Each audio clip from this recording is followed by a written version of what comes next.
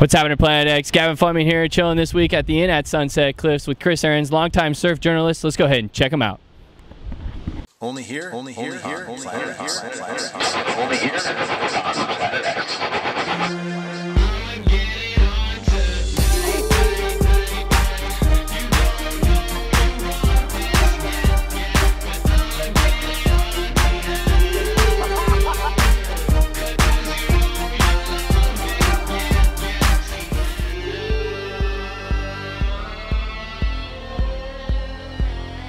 What's happening, Planet X? Gavin chilling here this week with Chris Ahrens. Thanks for coming in. I really appreciate it.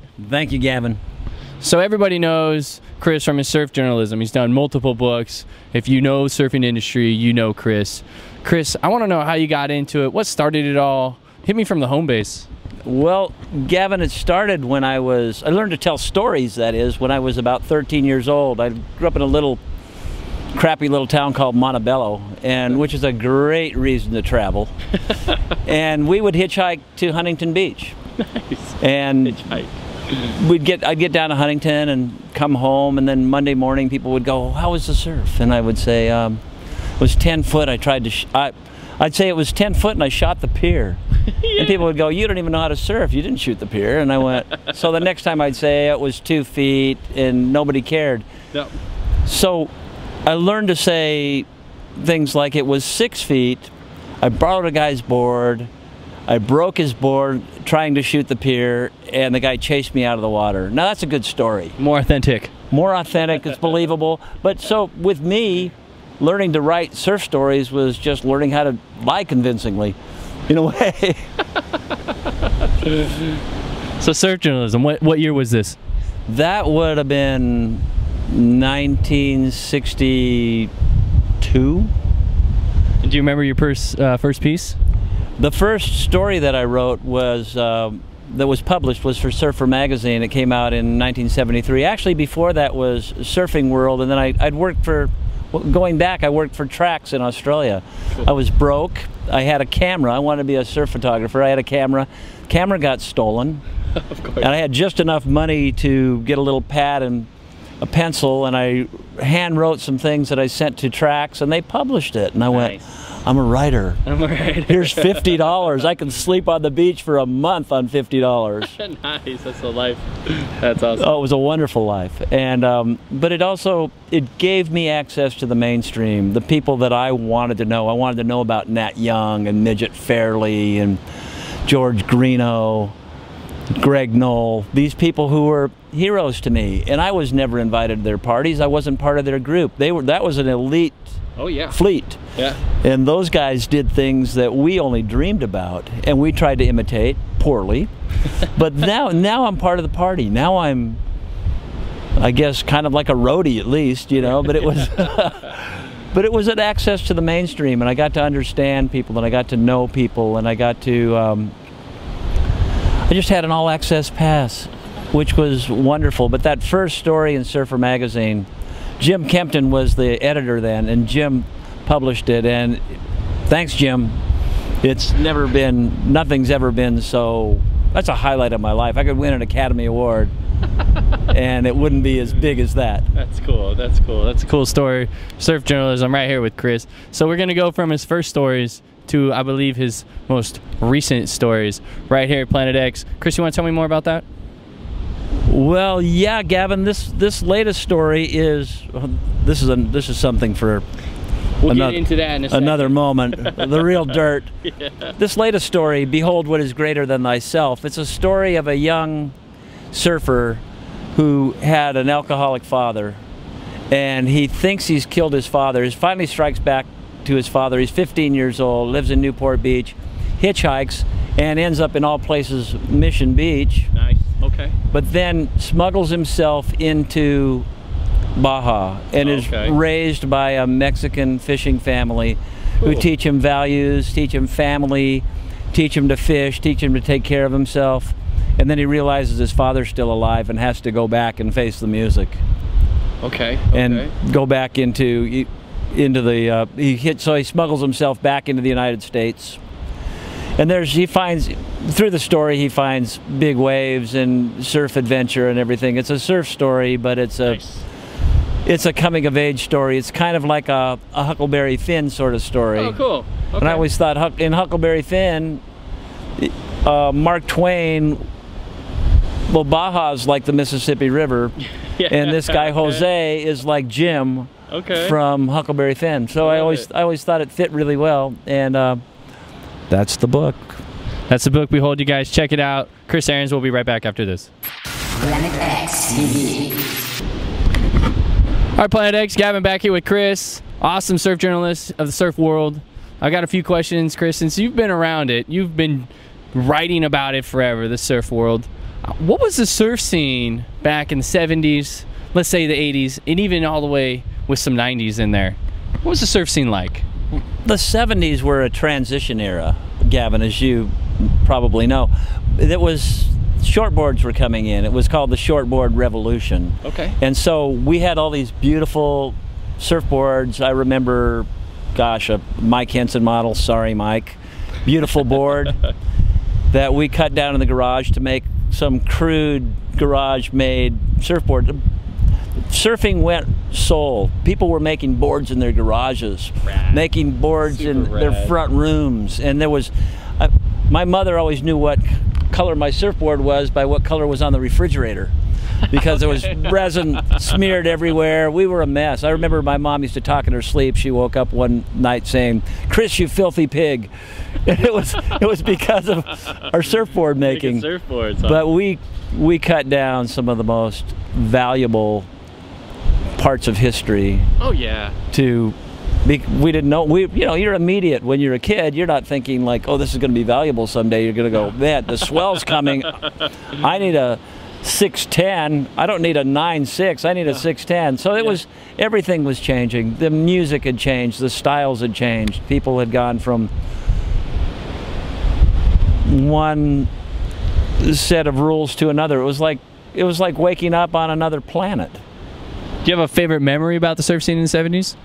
Maui 1969, is that count as... That's pretty close. That's close. It all blurs together. Yeah, it's not as close to the 70s as I can get. But in Maui in 1969, I had made a board in the garage, and Okay, cool. and I thought, do we need to wait for that?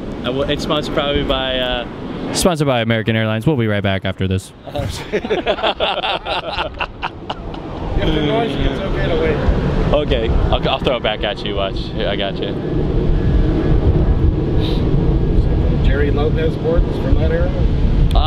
This is rad. I couldn't afford them. This is a great conversation. I love what you're saying right now. Oh, this is fun. Yeah, this is I'm cool. I'm having Yeah, a this great is time. awesome. Thank you. Great interview. All right, Planet X. Chris is just getting into what his favorite memory of the 70s/1969 was in Maui. Let's hear it. 1969, I'd made a board in my parents' garage, and I thought it was a great board, and I took it to Maui, and the surf when I got there was head high, and I had a great time on it. I thought it works pretty well. Yeah. But then 1969 turned out to be the storm of the century. The biggest waves that possibly had hit Honolulu Bay ever. Wow. Okay. And I'm there with my garage board, and the surf had come up. And back then they didn't have Global warming? well, they didn't have global warming back then, right? Well, what they didn't have, there was no way to know if the surf was up or not. You'd kind of guess. The tide charts. Tide charts, and you'd hear that surf was coming. But I lived on a side of the island where I could tell. In Lahaina, people wouldn't know. So the surf had come in, and it was big. And I went to Honolulu Bay. Nice. And I was alone. I had this board that I'd made, caught about 3 waves, and then broke my board. Oh shit. And it was the worst feel. I mean, to be in paradise and not have the tools to enjoy paradise is hell. Yeah, So you're kind of like, I've been kicked out of the Garden of Eden. And sitting on the cliff, my brother showed up, and I asked him if I could borrow his board, and he goes, "Well, you broke your board. Why should I let you borrow my board?" It was before leashes hadn't been invented. Oh, okay, yeah. And that beach that's some coarse grained sand there. Yeah, it's gonna mess it up. It broke my board like a twig. And I was so I had to surf. I just took out the biggest piece I could find on my board. I think it was the nose, and tried to kick into waves with it. No I was trying to way. catch waves with this piece of just ragged Nama Bay. Honolulu Bay. Honolulu Bay, okay. But it was, and later on, gosh, I remember Herbie Fletcher, who has been around Planet X forever. Big name. Was one of the people that really dominated there, and at that time it was Jock Sutherland, Jeff Hackman, a guy named Les Potts from Maui was amazing, Buddy Boy Kahoy. It was a time of, once again, it was a time of change. The guys that I had looked up to as a kid were no longer as relevant. A lot of them had quit surfing. The boards, they didn't relate. It was like suddenly Jimi Hendrix comes in and somebody's playing, and Peter, Paul, and Mary, well, where are they? Who are they? Yeah. I don't want to hear that anymore. I want to hear Hendrix. And it was really a different scene. And everything about it was different. And in some ways better, in some ways you get nostalgic for. But what happened later, it took about 7 or 8 years for the longboard to come back. There weren't no longboards. They did not exist. 70s, the area of just mystic with the longboards. Well, it was about, I moved to Australia in '72 and was gone for 2 years. And when I came back, the surf seemed crowded, and I wanted to surf here. So it was about '75, and I thought, oh, a longboard. And Donald Takayama was starting to make some of them, legendary Donald Takayama. Yeah, And he made a surfboard for me. He actually made one for my friend Pat Beckett, and Steve Moray made one. He used to ghost shape for Mike Henson. Okay. He made me an 810. Big board. And it was like having your own secret spot. You could go out at shoulder-high Swamis and surf it by yourself, or here at Sunset Cliffs. Yeah, it's nice. Because people simply did not ride longboards. And so the 70s, to me, were a really interesting time, because it was a time of change and then change again. One of the changes was away from tradition, and the next change was back to tradition. And the 80s carried through with that. And then by the time I'm getting older, by the 80s, I'm going, well, okay, longboards. And then in the 90s, the Tudor family, we'd see the Tudor family down at the beach, and their son Joel was one of the people that would always hang out and come over and look for a sandwich. And I go, that kid surfs really good for being 14 years old. Yeah. And he understood the old ways. He'd seen the movies. He knew the moves. He had that style. He understood that there was more to it than just running up and hanging 10. And I wouldn't say single-handedly, but of the young guys, nearly single-handedly brought back that movement. Now, the guys that brought it back, that taught him, were Dale Dobson, Donald Takayama, David Nueva, Herbie Fletcher. No, I'm leaving people out, and I feel bad. It's like, well, it's like you have a party, you can only invite 20 people. Yeah. Your best friend is the 21st one that didn't show up. There it goes. Sorry. It's all right. So do you have a favorite surf era? 70s, 80s, 90s? Today, what do you think? It's, God, that is really difficult to say, because it's like a favorite song or a favorite movie. You like different things for different reasons. I do. And I like today because now I can ride I've got a board that's as small as 5'8" that Marty Gilchrist made for me. Nice. And I've got a board that's as big as 9 foot. Nice. And I've got some asymmetrical that Carl Ekstrom made me. Oh, cool. Which is a fantastic surfboard. Yeah, oh yeah. And very, very advanced. Yeah. So I have usually I ride 7.6 to 8 foot. Okay. And I don't want to give any false pretenses. I use the 5'8" as a knee board. Okay. But I have mats and Pipo boards and all these things that I don't know why we never gave them a thought.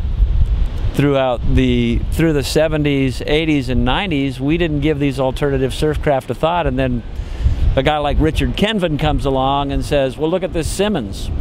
Yeah. I'm going to make a small one. I'm going to make a mini Simmons. And it works really well, and that becomes the next big thing. Or Steve Liss here at the Cliffs, who comes up with the fish. Yeah, it's legendary. And then Fry gets a hold of it, and anything that Fry gets a hold of is going to be a hit. Yeah. So the surf industry, the eras have definitely changed. Chris is explaining that right now, you guys. I want to know what your opinion is on the future of the surf industry. What do you think the surf's going to be like 5, 10 years on the actual wave and off the wave? That to answer that, Gavin, I have to actually go back to the 70s. I remember sitting around at Swami's with this big wave legend, Ken Bradshaw. He and I were roommates about 1970, before he went to Hawaii. And we were sitting there and we were discussing the idea of being able to actually leave the wave and land an aerial. And it just seemed impossible. Oh, right. But cool. So we could visualize it. Any attempts? The first attempts that I saw were in the mid-70s. Kevin Reed at Steamer Lane, I saw about 75 was the first one I ever saw landed. And then Christian Fletcher became the aerial guy, because Herbie was always a very innovative surfer with the side slip and had different things that he was doing, and Christian picked that up and picked up the 80 and made it into a legitimate move. Yeah. Then now it's just like, if you can't do an aerial, you're not on the tour. Yeah, it's a kickflip on a skateboard. Yeah. There's going back to the 70s to explain the future of the surfboard. You thinking a lot of aerials, a lot of crazy moves? I don't know. I mean, who would have ever thought that the 90s would be dominated by 9.6s? Yeah. 9.6 single fins. Single fins, yeah. You know, the boards that we cut down. You cruise in.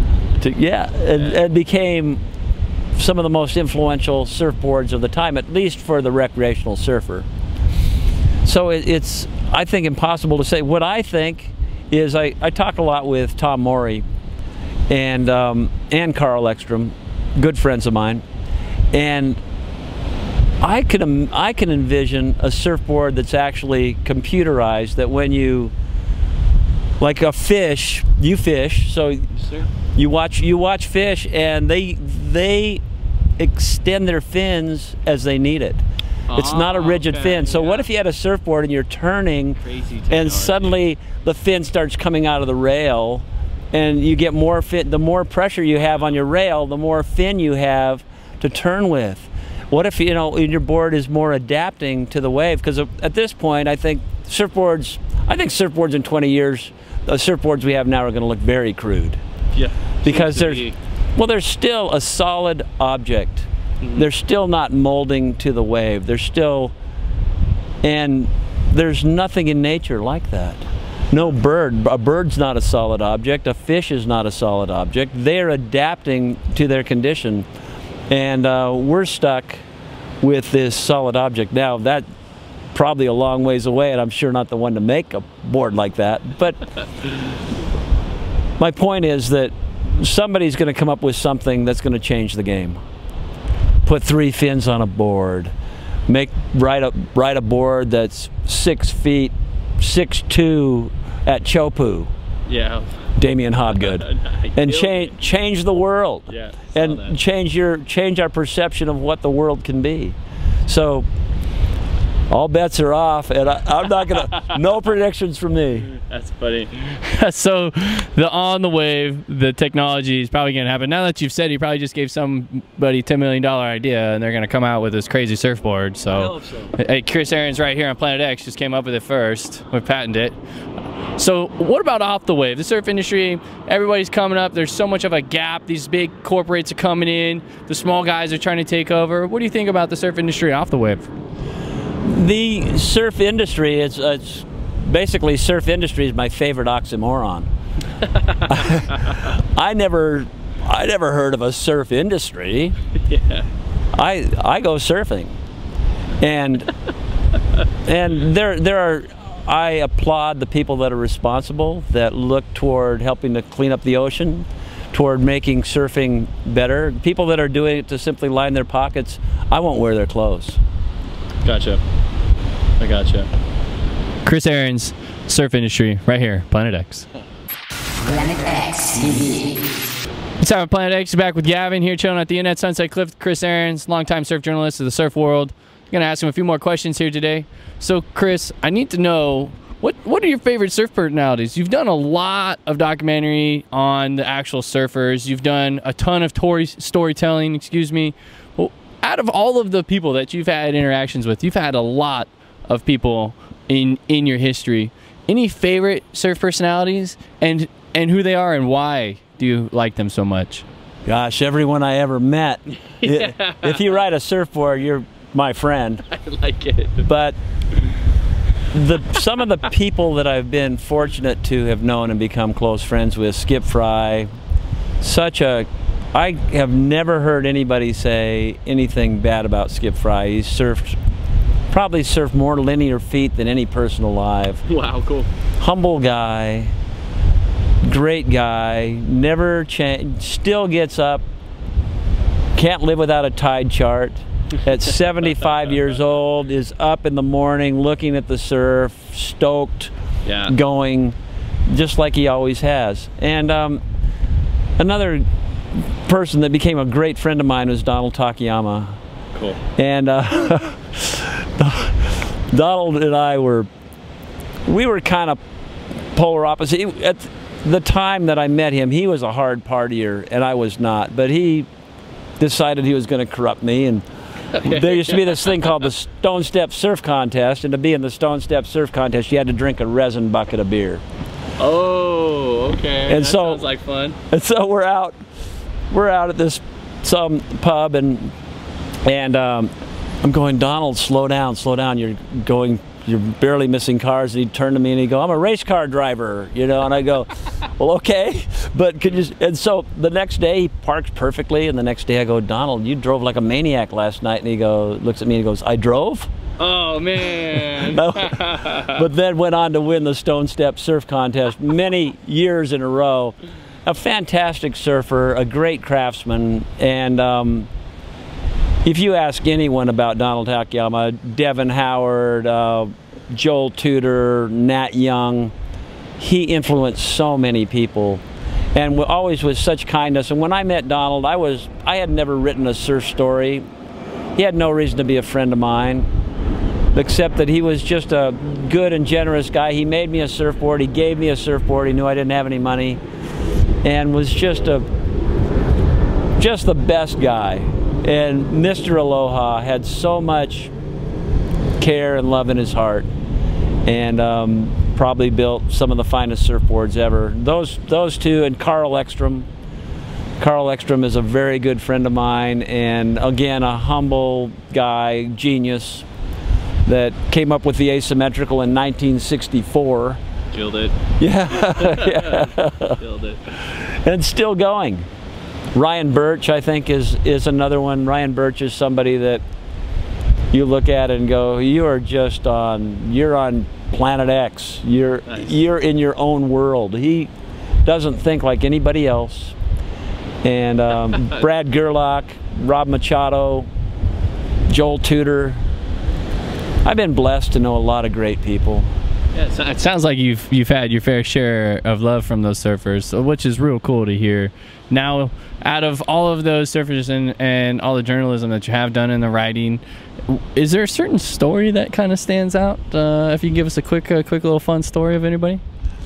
There was a time, there was the first surf story that I ever wrote, and I called it The Day We Became Real Surfers. And my brother and I, there were these guys in our neighborhood, and they were kind of, they said this one guy had a sawed-off shotgun in his car. This was 1963.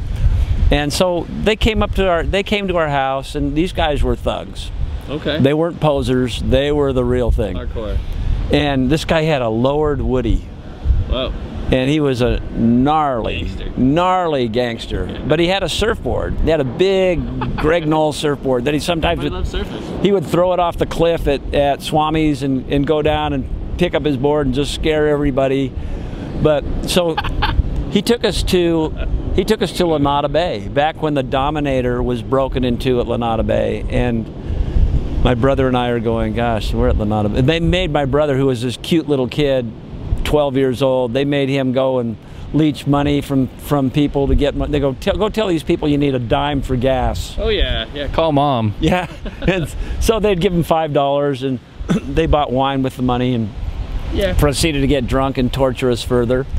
But they told my mom that they were going to take us to church Sunday, you know, and she believed them. Nice button-down collar shirt. Here's the thug of L.A. is taking us surfing. So we get there, and they made us go in the water. It was cold. We didn't want to go out. And they said, no, you guys are going out. You guys are going to surf. And we saw that most of those guys couldn't even surf. And we were kind of okay. But so we paddled out, and they started throwing rocks at us. They made us go to the point, which was very scary to us. I mean, it wasn't huge, but it was pretty big. And we caught waves, and we were very proud of ourselves, and they were proud of us. Nice. They forced us into this situation, and then we got to ride in the front seat instead of underneath the boards in the back. And and they were kind of like, they were always really cool to us after that. That's super rad. Cool stories. Chris Ahrens, Planet X. We'll be right back after this. Planet X TV. What's happening, Planet X? Gavin back here chilling at the end of Sunset Cliffs with my main man Chris, longtime surf journalist. I'm going to talk about magazine for a second. Risen Magazine. So what I want to know is, how did you get involved? What are you currently doing for them? And do you have any favorite celebrities? Oh, that's a... you ask those questions, Gavin. I got you. You do. You know, I really enjoyed interviewing Juliette Lewis. She was a lot of fun, and I enjoyed Anthony Kiedis as an interview, and Billy Corgan. But it was an amazing time, because we had an idea to do a magazine and no money. And so we started doing these. We started putting this thing together in Scott Hancock's garage, and it became. And Alan Kamaisa, who's a friend of. I don't want to get too involved here, but he's a friend. He's a friend of Don's, and Alan said, "Well, I'll pay for the first magazine." Nice. And then we started getting calls, but our idea was to interview celebrities on their spirituality. Okay. So I got a call from Gary Busey. I got a call from Alice Cooper. Nice. Got a call from Ziggy Marley, Jack Johnson. Well, we want to be in the magazine. We go, what? How did you even know there was a magazine? And so we went to our first interview, Gary Busey. What a trial by fire. Yeah. So we get there, and he walks to the door and goes, shh, and walks away. And we're going like, you know, we go in, what are we supposed to do? So I just, okay, we're going in. So we walk in, and he would say to me, he'd say, I had a tape recorder, and he'd go, stop the tape, you're using Earth words. Okay. Earth words. Earth words. Whoa. What? So, you know, being from this planet, those are the only ones that I know. Yeah.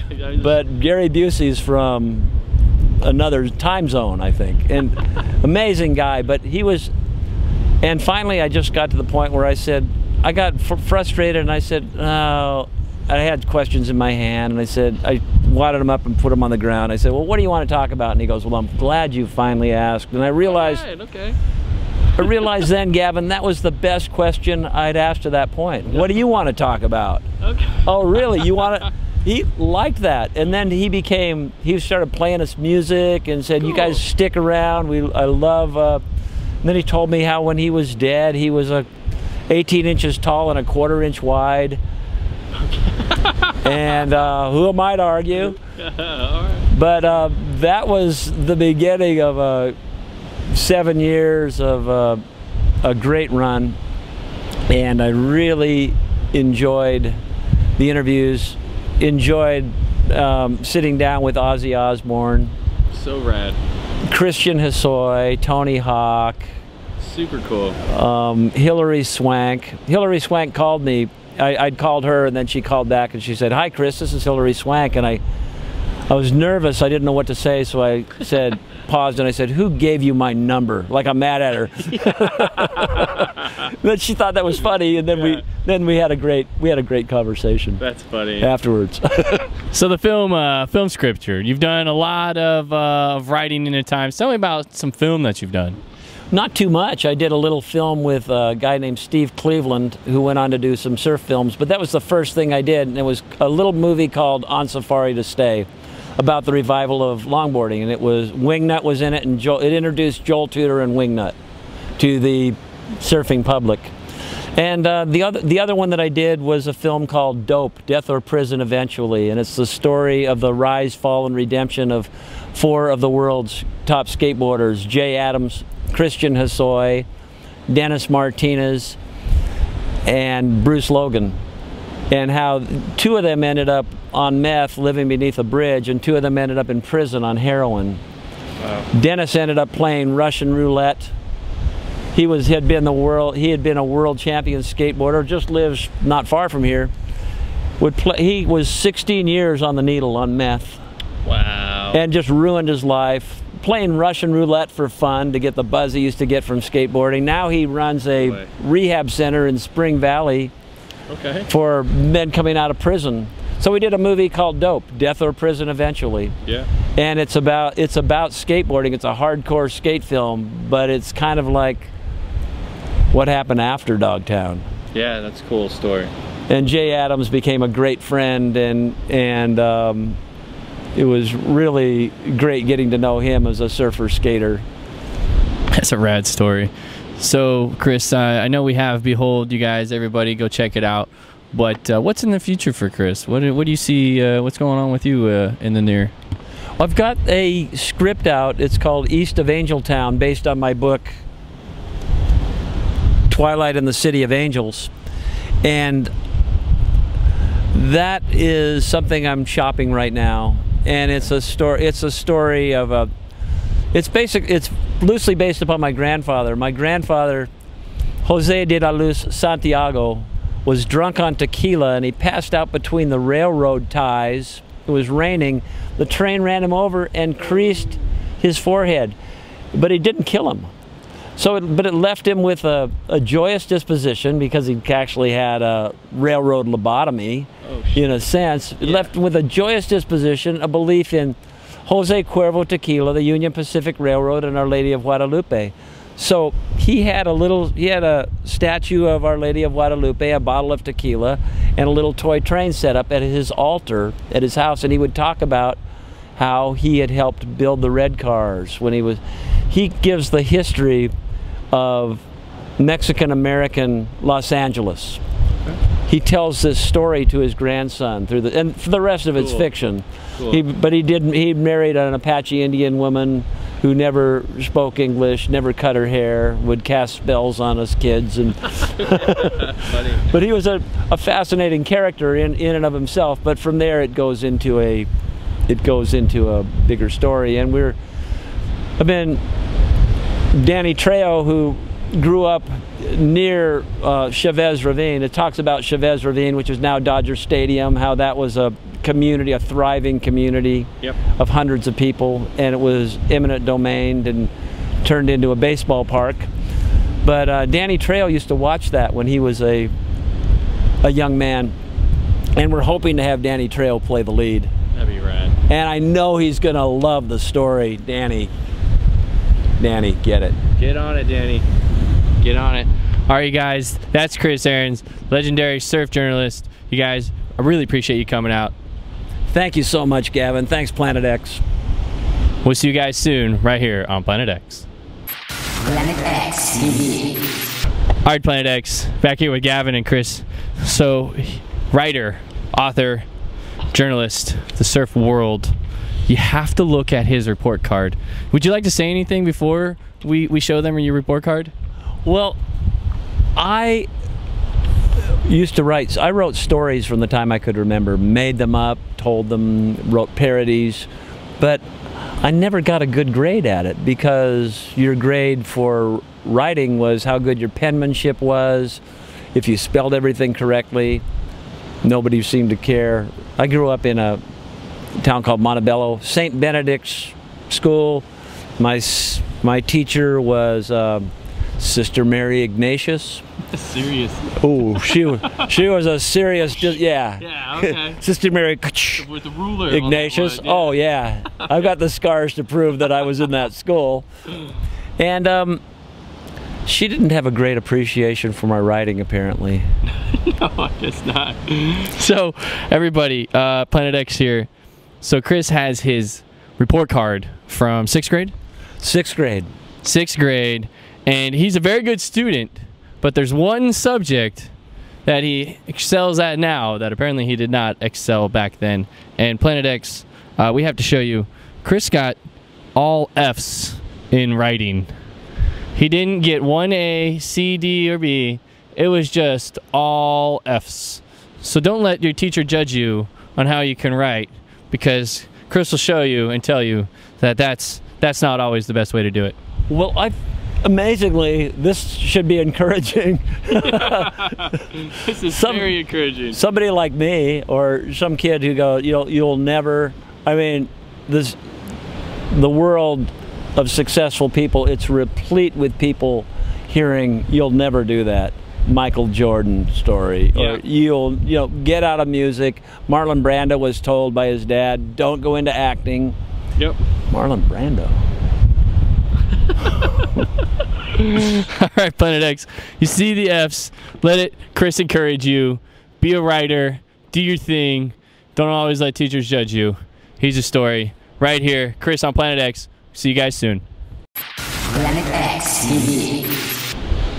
All right, Planet X, I'm Gavin Fleming. Unfortunately, that's it for this week, Chris Ahrens. Thanks for coming in. I really appreciate it. Thank you, Gavin. Been a pleasure. We'll see you guys next time right here on Planet X.